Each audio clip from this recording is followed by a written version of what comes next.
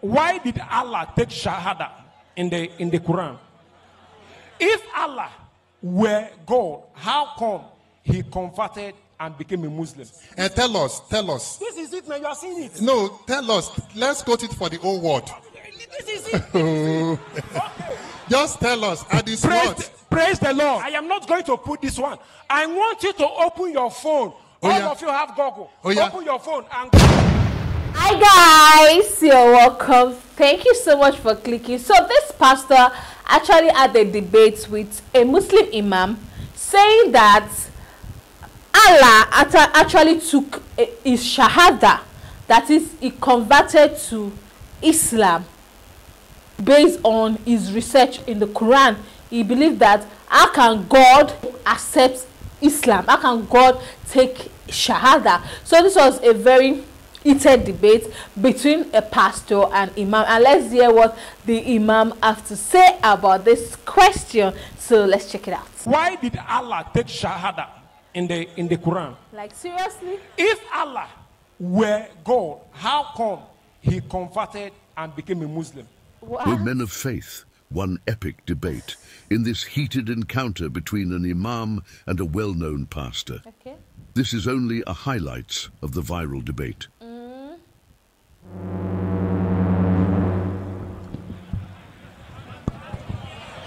Praise the Lord.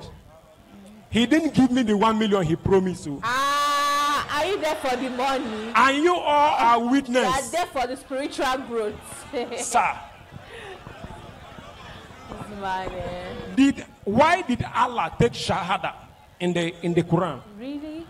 If Allah were God, how come he converted and became a Muslim? Wow, this one is strong, bro. I've never heard of these guys. It is straightforward. Okay. He said God converted to Islam and became a Muslim. And he took Kalimatu Shahada. Who gave him Kalimatu Shahada? Who converted him? I don't understand. We asked him, Pastor Solomon, all these heresies, all these blasphemies, they are laughable. Can you tell us in Al-Quran, wait, the place where Allah converted to Islam and took Kalimatu Shahada? Just tell us the page, just tell us the chapter, tell us the verse in Al-Quran. It is simple. That. I said I'm going to give you 1 million naira if you can show me where God, Allah, instructed Prophet Muhammad to have sex with married woman other than his wives. Just tell us. Tell us. We can even Google it and place for everyone to see. It is simple. Yes. Or you read. Or call a friend. Are you true? Yes. Okay.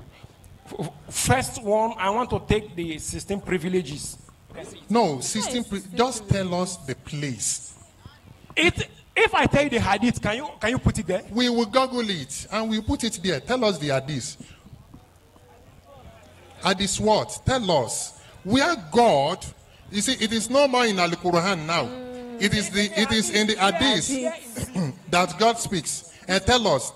This is it, man. You are seeing it. No, tell us. Let's quote it for the whole world. This is it. Exactly. Just tell us. At this word. Praise the Lord. You see. At this word. I have mentioned so many hadiths which they did not put on the screen. We will Google it. I am not going to put this one. I want you to open your phone. All of you have Google. Open your phone and Google 16 privileges of Muhammad. Which hadith? Allah gave him. Where? Which hadith? No. I can write 25 privileges of Jesus Christ and put it on the Google. No. So it behoves on me to give quotations of whatever I write. So give us the hadith, give us the chapter, give us the page, give us the number, and you have your 1 million naira. Pastor Solomon. It is simple. Sorry. For sincerity of all purpose. Tell us the hadith. Quote the hadith. The chapter of the hadith. Yes. And let us see. Or the page. Or hadith number what? Page what? Is it Sahih Buhari? Is it Sahih Muslim? Is it Ibn Majah? Is it Tirmidhi? Where God commanded Prophet Muhammad to have sex with married women. Sir, this is it. Please quote the hadith. Quote the hadith. Use microphone. Quote the hadith. Let me see. Quote the hadith for us. Please. Hadith what? Hadith what? Hadith what? Hadith what? No, this is Naira land now. He was showing me Naira lands. This is not Naira.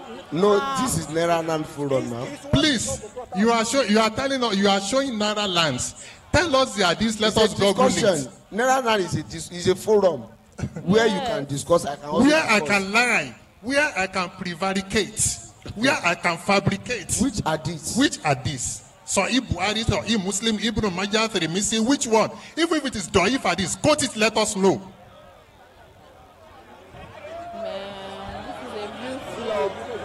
This is a real flop. Àbí èèyàn ọmọ ìyá mi nínú Islam. Ọlọ́run ní kí ànábì máa bá gbogbo obìnrin ìyàwó oníyàwó sùn. Níbo ló wà náà Al-Qur'an? Kò sí. Ó wà náà àdìsí wo? Ṣádìsí olóòkan? Péèjì wo? Nọ́mbà wo? Please. Oh, use microphone. Please use microphone. Let people hear. The book name is in Arabic. You can see my phone here. I have shown to this guy. You have seen it. He said 16 privileges. He said the 16 privileges is in Arabic. Yes. And he is not able to read Arabic. Yet he knows that God commanded Muhammad to have sex with married women. You are showing us Naira lands now. I want to. Pastor Solomon. Quote the hadith for us. Hadith.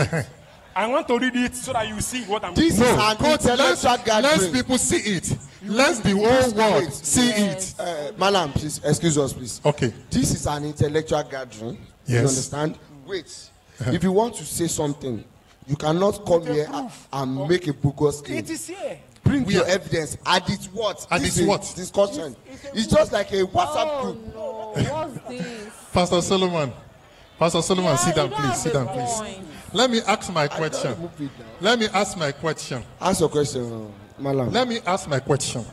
Pastor Solomon, if you cannot show me, let me ask my question. Please. Pastor Solomon. No, he's not attentive. When he's attentive, Pastor Solomon, use microphone. I have listed so many hadiths which they did not put there. Why did they not put those ones there? I have listed so many hadiths. Why was it not put on the screen? You know, because of time. Wait. Okay, sorry. They put Bible and they not we put are sorry about that. Let's put this hadith. Tell us hadith number what? It is Naira land now. Please tell us the hadith. Hey. Ìbànújẹ́ ti fò lọ. Pátápátá. Ìbànújẹ́ ti fò lọ. Yányán. Nítorí àwa gbẹ́kẹ̀ wálé Allah. Allah ti sọ wá dọ̀tun. Allahu Akbar. Oh yeah. Which hadith? Àwa ti rí àrídá The song sounds familiar to the one we sing. Thanks for watching. If you enjoyed the video, please like, comment and subscribe, as it will help the algorithm to promote the video to many more audiences. Consider this as an act of charity. Until next time. I don't know why some people would just come and talk without fact, without proof. You can't just say you saw this and tell us, read it out, is a problem. What is this man's problem, this pastor's problem? Okay, yes, I know that. One thing I also noticed about the Imam is the fact that the Imam did not emphasize on the first question. It was more on the second question. This actually happened in Nigeria, and you know that there are Yorubas, yes, because the Imam spoke Yoruba because he was trying to interpret the same question in Yoruba language, and they had a gathering, you know, Quran versus Bible debate. And this pastor came to ask that, why did Allah, that is God, why will God take convert to Islam if he's a God? Okay, show us the proof where God actually convert, because as Almighty God, there's no way you can convert to your own religion. It doesn't make sense. Oh yeah, give us proof. You can't give proof. You kept on saying that you've mentioned so many topics, they did not display it on the projector. This one, oh yeah, give us proof. Now you are talking about the fact that Allah told Prophet Muhammad to marry married women, in which it is not, you know, based on the Imam, he said it's not fact, it's not true. And I was so disappointed when the man could not read it out, because he knew that it was not from Hadith. It was from a platform, a forum where else people go there to have discussion. Those people are just having their own discussion, maybe based on what they read in the Quran or from the Hadith, and they misunderstood the whole, you know, situation or the whole verse. They now, you know, sugarcoat it in their own way. That's the reason why they had that discussion in, because when he was saying that 16 privileges of Prophet Muhammad. Let me know your thought, guys. What do you think about this pastor? You know, I felt like he went too far. He shouldn't have come to this kind of gathering to actually say things that he's not sure of. You should do your research properly. At least you should have read it, even though it's from Nairaland, which is like a news platform, a news site. Okay, read what they put there, and I'm sure the person would have put the quote. You know, when you quote something, you give us the passage where, or the verse you got it from in the Quran, right? So why couldn't he read it? When he was showing it to, I don't know if the other man is a pastor, you know, the man said was disappointed, and the fact that it was after the money. You were saying that the Imam promised you so amount of money, in which you don't have your proof, you don't have your facts. Please, let's be careful with the way we discuss religion. We should be careful with what we discuss. We should be careful with our action, our words, because this is not actually fair. It's not actually fair on anybody, because if they do the same thing to Christianity, they won't like it. I love the fact that the Imam, you know, handled it very, very well and maturely. No, they handled it so well. No violence, no insults, nothing like that. He just kept asking, where is it written? Give me proof. Read it. Where from the Hadith? He was even mentioning some of the passage. I don't know whether it's verse, I'll call it, from the Hadith. It was like, just say it. If you say it, then I'll give you the money right here, right now. So when the man could not give the proof, he was now using the past to try and, you know, make his point clear, saying that he has said a lot of hadith, they did not project it. Okay, let's forget about what you said before that they did not talk about. Now you've brought another new topic. Then read it. Even though it was wrong, he should have read it. Yes, I know he's going to feel bad, but now he just embarrassed himself more. You should have read what you saw, or you should have asked questions. I'm sure he didn't read it properly. He just saw one particular line or one particular word and just concluded that, so this is how it is in Quran. So let me know your point of view, guys. What do you think about this whole discussion? Me, I felt like the pastor overdid it. No, he was totally wrong. I'm a Christian and I will not support what is not right. You should have done his research properly before coming to this kind of gathering, because it's not fair to them. It's not fair to the Muslims for you to come and make a point without proof. It's not fair. And kudos to the manner at which they comport themselves all through this discussion was really amazing. I love that. Let me know your point of view, guys. Thank you so much for watching. I'll see you in the next one. Bye.